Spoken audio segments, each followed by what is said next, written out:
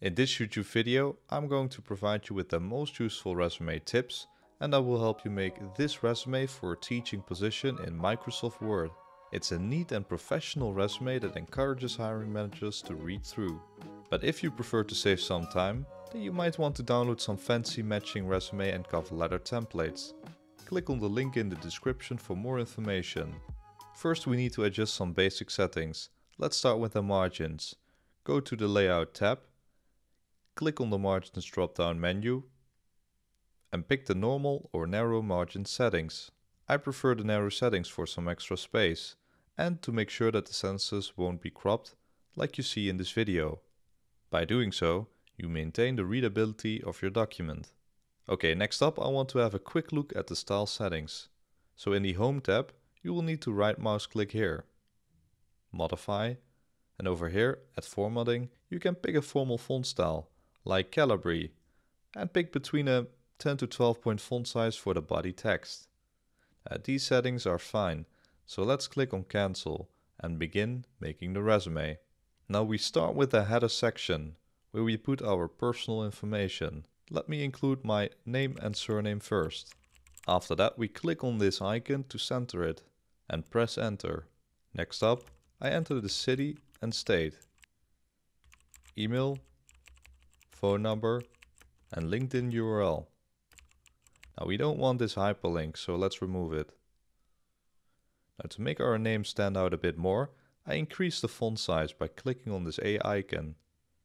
I think 18 is fine, and then bold highlight it to finish it off. After that we want to structure the resume using sections. Let me add education, certificates, skills, experience, interests and references in caps lock, and also press enter twice after each keyword and bold highlight the first one. Now the sequence of these sections highly depends on the position you are after. If you apply for a teaching assistant position, you most likely don't have a lot of working experience. In that case, you'd better start with an education and certificate section. A key here is to always put the best stuff above the fold. Next up we need to make these sections stand out. Now highlight the first section and go to the line and paragraph spacing icon, line spacing options, and adjust the spacing settings to 12 points before and 12 points after. Click on OK. Then we need to add some borders. Click on this little arrow icon and add top and bottom borders. Then we want to increase the font size. I suggest you stay in between the 13 and 16 point font size. I think 14 looks fine. Now we want to copy the formatting and apply it to our other sections. So highlight education and then click on this brush icon twice. And left click the other sections to apply the same styling. There we go. Now make sure to disable the formatting option. Okay, let's add some content to our first section. Place the cursor right here and start with your educational background. So for example, the university name and the degree. Again, use some bold and cursive font style to finish it off. Then we include the city, state and date. Now we want to align these to the right and need this ruler to do so. Now if you don't see this option, you need to go to View tab and enable Ruler. Now hover over to the cursor and left mouse click to place a tab index. And press tab, then it will jump right there and you've added a left stop tab. Now if it's not properly aligned, you can hold the left stop tab and move it accordingly. Okay, let me highlight this using bold and cursor style. Next up, I want to add some subcategories using bullet points.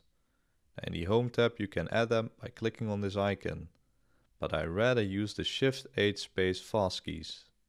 Alright, let me add the educational background real fast.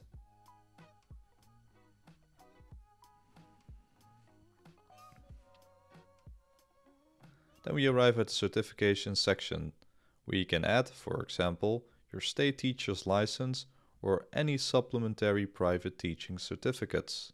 But first, let's insert a table. Go to the Insert tab, click on the Table drop-down menu and pick a 3x1 table. Now by default, the margins of this table are not properly aligned. But you can easily solve this by going to the table layout, cell margins, and change the left and right windows to 0. There you go. Alright, let me add some certificates.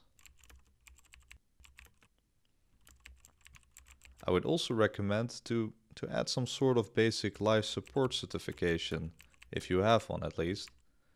Show that you are certified to educate and have what it takes to look after students. Now once you've filled all the cells, you need to remove the borders. Select the whole table and go to the table design. Click the table drop down and select no borders. And there you go. Okay, that brings us to the skills section. And again, let's insert the table. Now let's insert a bullet point and categorize all the teaching qualifications. Now, I like to include a software tools category to show off my technical skills, but also some teaching principles that I possess and my proficiency with written and oral communication in different languages. Now that brings us to the experience section. Okay, so let's say you have some experience as a substitute teacher.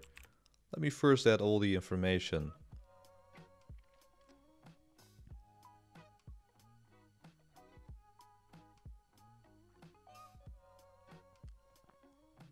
Try incorporating the PAR method, which stands for Problem, Action, Result. Now that way you bring impact and purpose to your experiences. The same goes for using action verbs at the beginning of each sentence, like called, prepared and received. And furthermore, do you notice how I quantified my experiences? Now, by quantifying your background, you inform the reader exactly about the impact you made. Okay, let me copy and paste the whole paragraph and move on to the interest section. Now, although this section is not a requirement, I would advise you to include it in your resume, because it takes just a couple of words to show the human side behind the resume. Now that doesn't mean you should only add some commonly used keywords like reading, traveling or watching Netflix. No, try to make it a bit more so-called quirky. For example, if you like reading, add some book titles that inspired you. Another interest of mine, for example, is watching movies. So try to add some great movies related to teaching, like Music of the Heart by Meryl Streep or School of Rock by Jack Black. Personally, I really like these movies, and there is a big chance that the reader watched one of these as well. Anyway, see it like this. It's an opportunity to show your genuine interests, but also relate to the reader's interests. Okay, as for the last part, you can add a references section. Again, this is not a requirement, but if you have some satisfied ex-employers and some space left, then I would certainly recommend you add such information in your resume. But remember, you need to keep everything short, concise and to the point. Don't exceed the one-page document. Lastly, I also want to emphasize the importance of properly sending your resume. If there are no employer's instructions on how to submit the resume, then the common rule of thumb is to email your document in a PDF format or a Word document attached to the email. Also, make sure to save your file accordingly. So name, surname, resume. That way, the employer will know that it is yours, without even opening the document. Now, all these little things prove your attention to detail and can make the difference between getting hired or not. Okay, so before I end this video, I would like to know if you watched the whole video, and I'm even more curious if you got the teaching position. Leave an emoji with glasses if you watched the video till the end, and leave an emoji with sunglasses if you actually got the job. I want to thank you for watching, and if you have any questions, leave a comment down below and I'll respond as soon as possible. If this video was helpful, then a like and subscribe is greatly appreciated. Thanks again for watching and see you next time. Bye!